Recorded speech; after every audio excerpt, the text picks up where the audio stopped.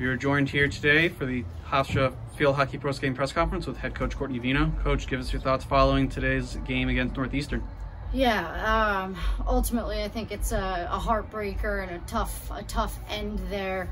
You know, I thought the first half we played a little bit frantic, and you know, we're first game of conference brings that out sometimes, and opening up conference play. I thought the second half we played much more settled and much more composed and got those circle entries. And you started seeing those connections up the sideline and through the middle. It was a very, very good, composed game of hockey. And then the overtime, I thought the first period, I thought we were finishing it a couple times. Very good transitional attacking opportunities, and just a tough finish there off the penalty corner. Questions? Talk about what happened after the first half. You guys were a little slow coming off in the first half.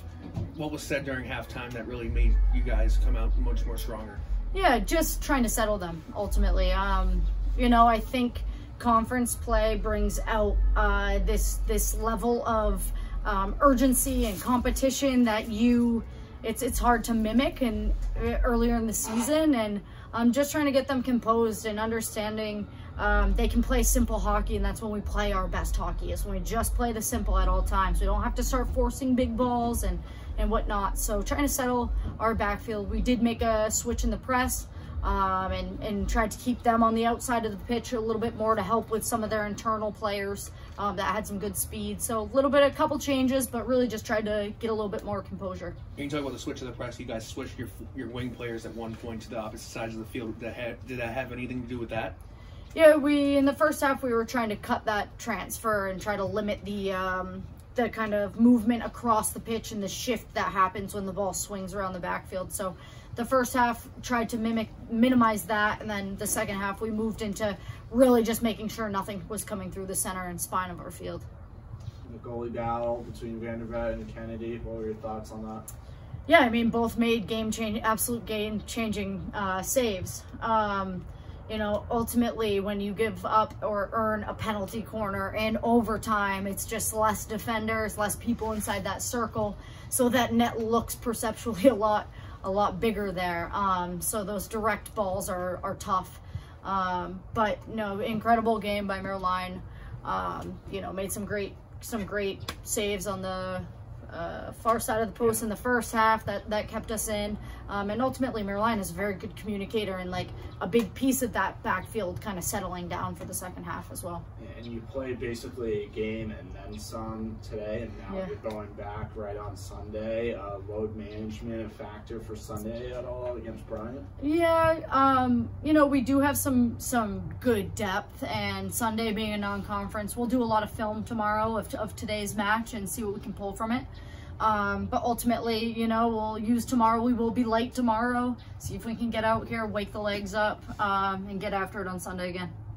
How would you describe the resilience of the team after being down 1-0 in a sloppy first 3 quarters and then going back and forth?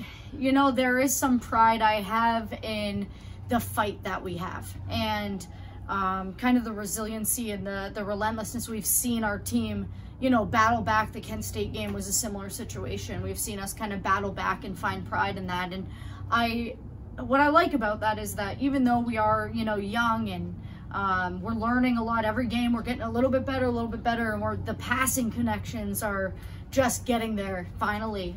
This season we're really learning each other. I do have this immense amount of respect for the grind and almost like the chip on the shoulder, like, well, we've got to get one now, right? And you know, I'm hoping that we learn something from today, and that we learn that it takes 60 minutes of hockey, you know, not counting that overtime period. That first half we were just a bit not ourselves, which we have been the past 5 games in the first half. So you know, there's a lot of good from today, but there's some cleanup too, and we've got to, you know, clean it up for tomorrow's film session, see what we can learn from it, and re-attack Sunday. Third goal of the year for Samantha Spera to tie the game. She, going from kind of an off the bench type of player to in that starting role and now producing. What have you seen from her in her time here now? Yeah, it's she's a special one this year. Her work ethic is what is just the most consistent piece about her, and she's a sponge. She's new to the forward line.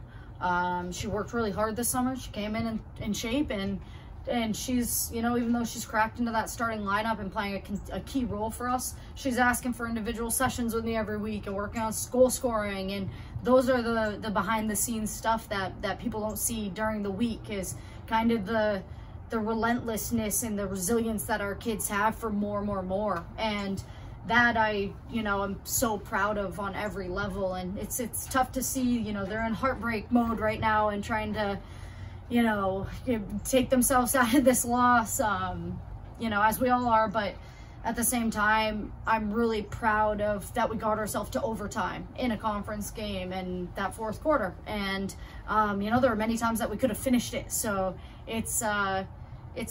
I'm really proud of the team, and Sam Sparrow's every day in and a day out this season, just grinding. A great example of that.